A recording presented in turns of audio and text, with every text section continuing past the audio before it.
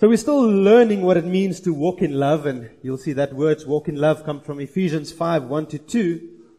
And what we want to do is we want to learn to love better. We've spoken about many reasons why one would want to love, but the one reason is that there's a verse that says kindness draw people to repentance. And so often the best way to get people to save is not to shout at them and walk around with banners saying, God hates you and you're going to hell. Often, that's not the best way. Kindness makes people go, what's different about you? Why do you have hope? Why do you repay my evil with kindness? And then often in that kindness, we can bring people not to us but to God. And we're busy learning from Colossians what it means to love. Colossians, we said, have this lovely picture of what it means to become a child and then to grow into be a child. And the picture is of someone who's dead. You are dead in your sins. You are not alive. You are stinking dead, away from God, enemy of God. And then God comes and He says, you can't do anything about the fact that you are dead, but I can do something about it. I can make you alive. Now the sad thing about a country like South Africa is that there are many zombies walking around. Many people who think they're alive, but they're not alive. And if you ask someone, but are you a Christian? No, 30 years ago I was baptized, or 20 years ago I told people I love Jesus, and you're saying, but are you alive? Do you know God? Do you walk with Him? Is He the center of your existence? Then you'll go, no. And so the picture is here of saying you are dead, but God is willing to make you alive. But we say Colossians doesn't stop there, because then it's as if you've made a person alive, but they're still wearing all their dead clothes that's now old and torn and stinking. And you're saying you can't stay like that now that you're alive. Things have to change. You have to start by taking off the old things. Now what are the old things? The clothes of your old self. Those are all the things that keep you in the world, that keeps you acting and being like a dead person. So those are sins. Those are addictions. Those are bad attitudes. Those are hurtful ways we treat other people. He's saying, put off all the bad things. Can we? Yes, we can if the Spirit lives in us. Cannot do it by ourselves, but with the power of the Spirit we can. So he's saying, put off all those bad things, but then don't walk around naked. Replace it with good things. Put on good things. Because there's an interesting thing about humans is that we cannot just let go of something bad. We cannot live with a void. So when you put something off, you have to replace it with something good, otherwise the bad comes back. Now, for instance, there's an example in the Bible. He says, those who steal must stop stealing. So that's putting off. But he says, if it's just about stop stealing, you're going to steal again in a while. He says, stop stealing and now replace it with working hard so that you have money to give away. So you've put off the bad, but you've put on something good to replace it with. That's God's secret about living the good Christian life. Letting go and putting on good things. So the question obviously today that we have to ask ourselves is, are you dead still? Are you still dead? I'm going to speak about it this evening. I'm going to mention it, but I want to mention it here as well. In places like South Africa where Christianity is the norm, if you can put it that way, 79.6% people on the census said they are Christians. If you go to someone and you say, you know what, are you really a Christian? Tell me, are you really, really a Christian? You get 3 different responses. The first response is, yes, I love Him. He's the center of my existence. Can I tell you about my God? The second response is, no, I'm not a Christian. You and your myths and your stories, go believe what you want to believe over there. I'm not a Christian. But in a place like South Africa, you have an interesting third group. When you ask them, are you really a Christian? They get very mad. How dare you insinuate that I am not a Christian? I'm thinking, why? Why that anger about a question? It's like if someone comes to you and asks you, are you fat? Now, either way you go, yeah, I am. It's true. I need to do something about it. Or you go and you say, no, look at me, man. I'm fit. I exercise. I'm not fat. And the question doesn't even bother you. But if you're living in denial, you will say, how dare you call me fat? And that's a problem. Too many people are living in denial that they think they are Christians. And when people start scratching on that thing, they get very angry. How dare you say? So maybe that's you today. How dare you challenge me on that? All I'm saying is, do you know God? If you stand before Him one day, will He say, come, my child, I know you. I lived with you. We had a relationship. So yeah, once you're alive, we have to change. And that's what we're busy on at the moment. We're looking on putting on love. That's one of the clothing pieces we need to put on. And He explains love and explains this whole, what we have to put on in such beautiful terms and words. And so we are going to talk today about putting on humility. Now, humility again is one of those Christian characteristics that the world doesn't get. And sadly, so many Christians even fall into the world's mold of how you should live. Either because they don't know what the Bible teaches about humility, or they don't like what the Bible teaches, and they just move on. Now, I can help you with not knowing what the Bible teaches. I can help you with that. But I can't help you with the fact that you don't like what the Bible teaches. That's between you and God. So we are going to read. You can open your Bibles to Colossians 3. We're going to read again like last week. We're only going to read today verse 12 to 14. Colossians 3 from verse 12 to 14. I'm going to ask Joel just to come and read. Joel will read it to us. Thank you, Joel. Colossians 3 from verse 12 to 14. Put on then, as God's chosen ones, holy and beloved, compassionate hearts, kindness, humility, meekness, and patience, bearing with one another, and, if one of you has a complaint against another, forgiving each other. As the Lord has forgiven you, so you must also forgive. And above all these, put on love, which binds everything together in perfect harmony. Let us pray together. Lord, how wonderful to remind ourselves that you will never command something that is impossible to do in your strength. You will never call us to do something that when we try, we will just always fail and feel miserable about life. But in the power of your word and your spirit, you enable us to fulfill everything that you've called us to be. Lord, we will still mess up. How wonderful that you are forgiving. But let us not use that as an excuse not to go for it with everything in our being. Leave behind the things of this world and reach out and stretch out for you to become more like Christ every day. And Lord, as we speak today about humility, teach us what it means and empower us to live with it. Empower us that this will be who we are. Lord, our desire is always to be people who glorify you and people who draw others in to glorify you as well. And humility is so needed before we are able to do that well. So Lord, speak to us today. We pray and we thank you in Jesus' name. Amen. So last week we looked at this idea of that we are God's chosen ones, that we are holy, we are set apart, and we are beloved. And once that clicks for you, it becomes so much easier to start living the put-ons. Put on compassionate hearts. Put on kindness. That's what we looked at last week. This week we're going to look on, put on then, humility, meekness. Now what is humility and meekness? Humility and meekness again is the inside and the outside of the same thing.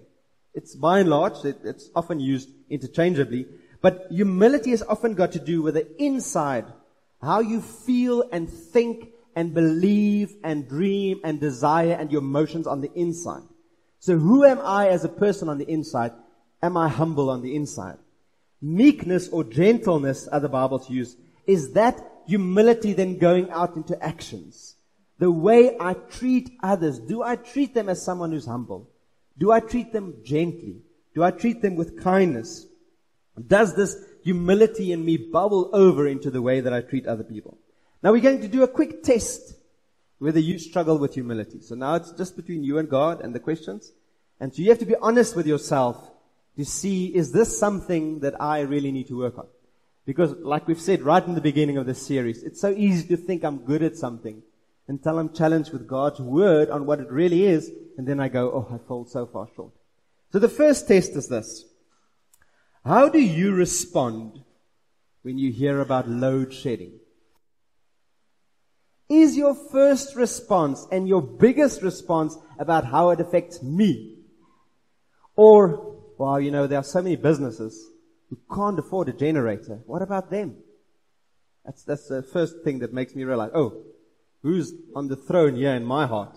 The second question, how do I respond when someone doesn't treat me like I think I should be treated?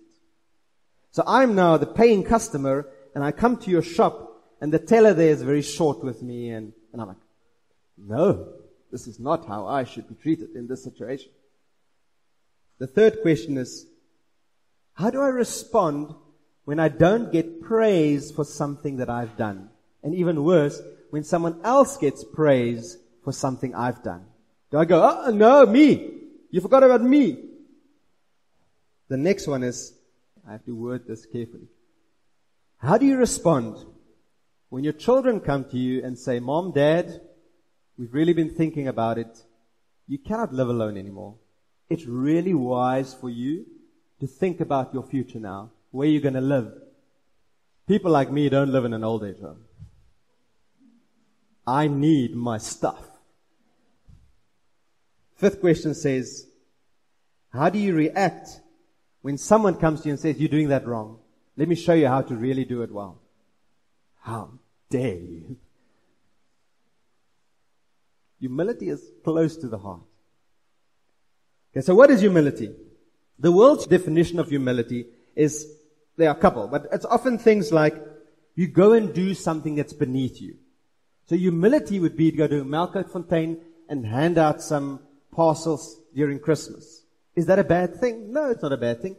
But then you go home and feel proud about everything you've done. You can't have humility and pride in the same sense. The Bible contrasts humility with words like haughty, arrogance, so being arrogantly superior and disdainful, looking down on others. The Bible says that's the opposite of humility, or pride. And the words that the Bible associates with humility is words like lowliness, the absence of pride, absence of making things about me. It's also often associated with fearing and obeying God. So having a right understanding of who I am as the creation, as the sinful one who's saved by grace undeservingly before this great, magnificent, and fantastic God. And it's interesting that often humility is linked with fasting. I give up the things I want. I really want food. But I'm willing to humble myself and give it up to focus on God and make it about Him. Now, there are a lot of things that humility is not. Humility is not self-pity. Often people think, oh, look at me, I'm so terrible and I'm the worst. Oh, that's not humility. It's the very interesting thing that self-pity is actually a form of pride. Why am I not getting the attention that I think I should? Come on, tell me that I'm not so bad. Self-pity is not humility. Humility is also not lacking confidence. It's not sitting there in a corner and not wanting to do anything because I don't have any confidence. Humility is standing in confidence based on who I am in Christ. And based on everything I can do, not because of myself, but because of Him. So, humility is also not about being inactive. Well, I won't do anything. I'll just be here in the corner. No. Humility needs to flow over in meekness into gentle actions. Humility is about using your gifts because you realize it's not me. But man, what a privilege to be used by God using my gifts. So there are a couple of verses that teach us humility quite well. The first one is Romans 12 verse 3 that says, "For by the grace given to me, I say to everyone among you, not to think of himself more highly than he ought to think, but to think with sober judgment, each according to the measure of faith that God has assigned." So it's this idea that when I get the picture, not just the picture of people I see around me and the world around me, if I get the picture of God, the gracious one, and myself as a sinner, weak, needing Him every day. We've just sang, Lord, I need You every hour. Then if I think about myself in that sense, I start understanding what humility is. There's another lovely verse that teaches us. It's Philippians 2 verse 3 that says, do nothing from selfish ambition. The lack of humility is often selfish ambition or conceit. But in humility, count others more significant than yourselves. Count is the word that means hold this view. Tell myself, have this belief that others are more significant than myself. C.S. Lewis said this in a very nice way. He said, humility is not thinking less of yourself, it's thinking of yourself less. It's thinking soberly about myself. Humility is not constantly putting myself down and telling myself and others how terrible I am. It's just not thinking about myself much, and rather use my thoughts on other people and their needs and what they want. Now, that is humility. Meekness is just like I said, the practical outflowing of humility. It is showing others that I don't live with pride. It's showing others that I don't make much of my own dreams and desires. It's showing others that I value them higher than myself in a practical way. Now, we have great examples in the Bible about humility and meekness. Who would be the best example for us? Jesus. Easy.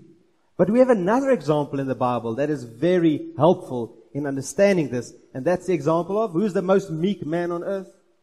Moses. Okay, well done. People read their Bibles. Okay.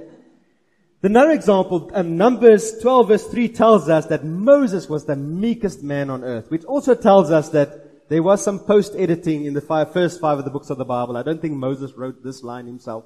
Someone else came later and said, Moses, he was the most meekest man on earth. And he is a wonderful, helpful example to teach us about humility. Because was Moses weak? No. Was he crouching in the background, never doing anything? No. Did he do brave and courageous things? Yes. So what made him humble? What made him meek? It's the fact that he gave up his luxuries and his comfort. He was a prince. He lived in the palace of Pharaoh. He had everything his heart's desire and even more.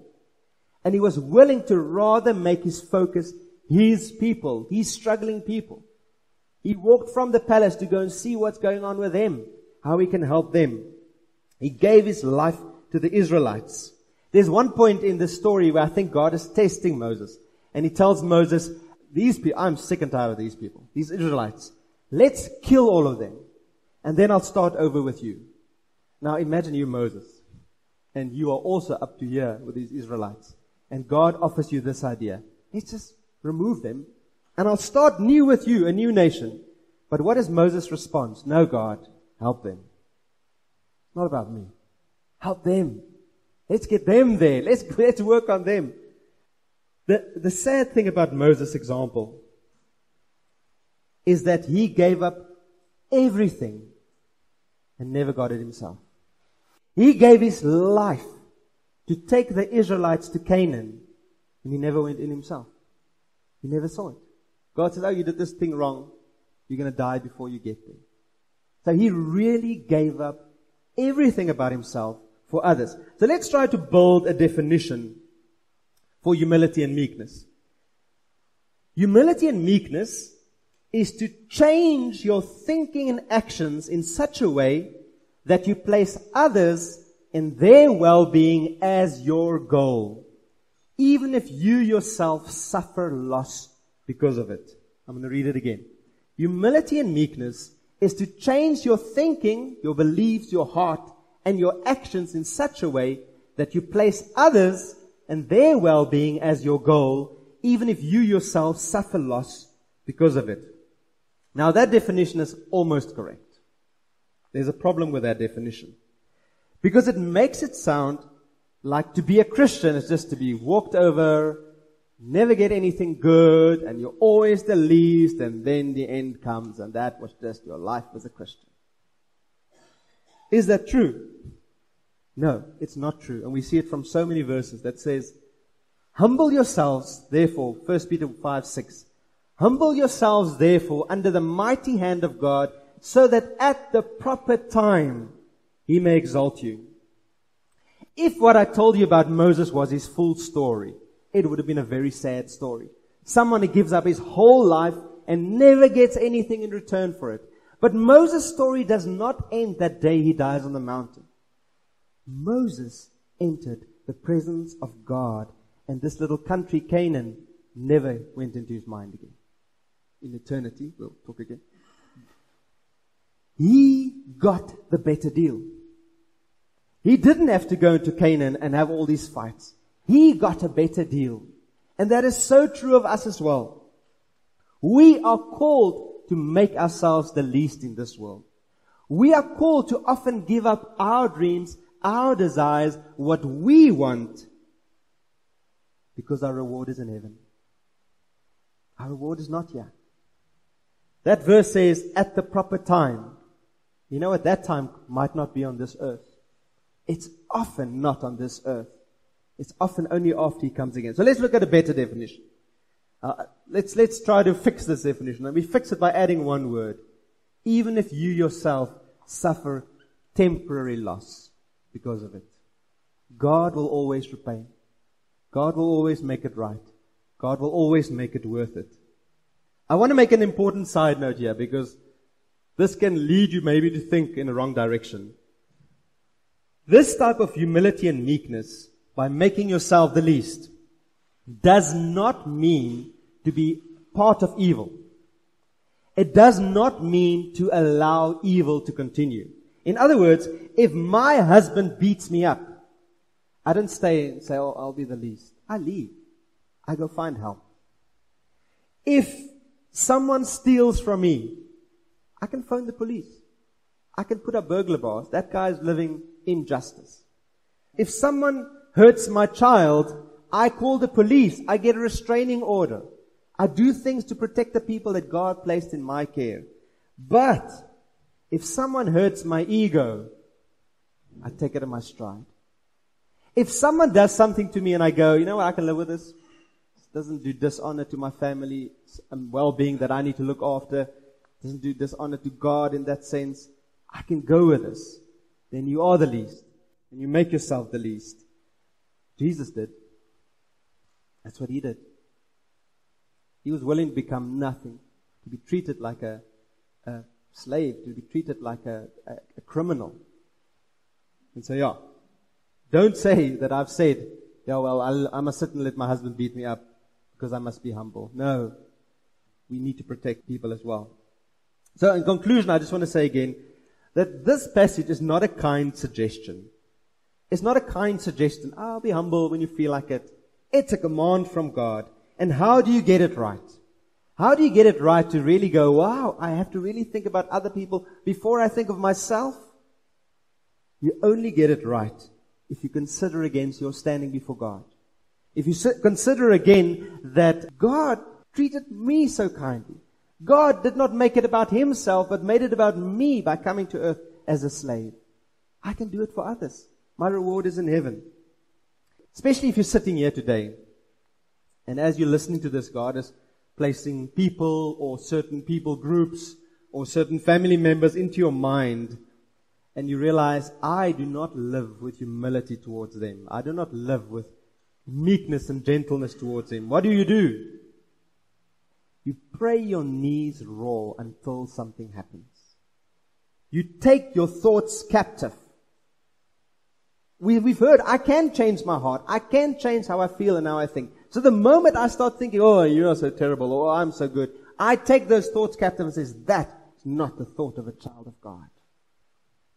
And I think better thoughts about other people. And I purposefully do good things for them. I purposefully think good thoughts of them. I purposefully pray good prayers for them. And not make it about me. And lastly, how do I get it right? Well, meekness is a gift of the Spirit. Which means is that we can't work it up. We can't work it hard enough to be meek. We become more meek when we walk with the Spirit. We become more meek when we are filled more with the Spirit.